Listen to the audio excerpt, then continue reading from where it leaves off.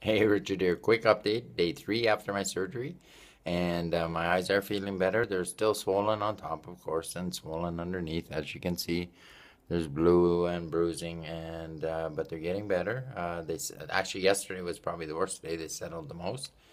I think the bruising underneath my eyes is getting better, and on top is feeling a lot better. I'm feeling more secure in the shower now, being able to wash off some of the stuff.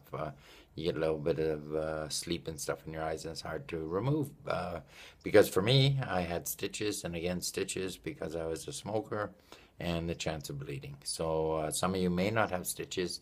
That'll take away a lot of the aggravation. If you do have stitches, the way they poke and prick and stick out here and there. Once in a while, they prick your skin and that hurts. But other than that, I'm feeling good.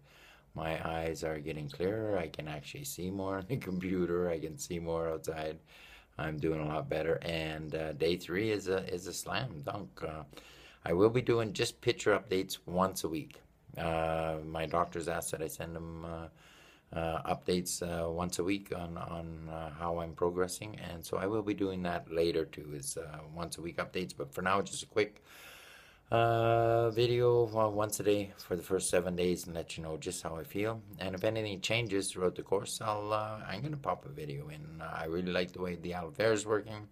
Like the way it actually coats my skin and protects it against all the elements from outside, and uses the healing process to get it better. So this is Richard Szachury coming to you from Guadalajara, sunny Guadalajara. Boy, is it ever getting hot here now. Sunny Guadalajara, Mexico. And we're going to talk to you tomorrow. Bye.